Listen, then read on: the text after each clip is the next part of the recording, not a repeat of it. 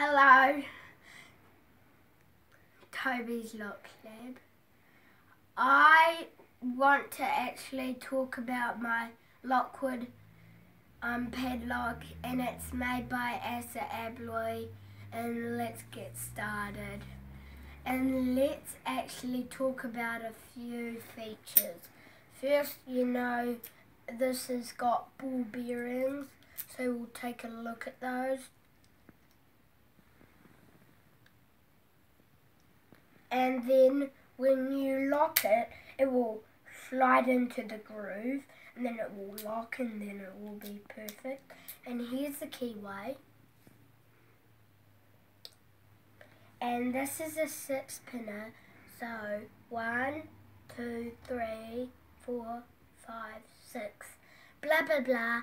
And now we're going to show you how to actually lock it to a toolbox. So let's do that. And now let's do it. And here we go.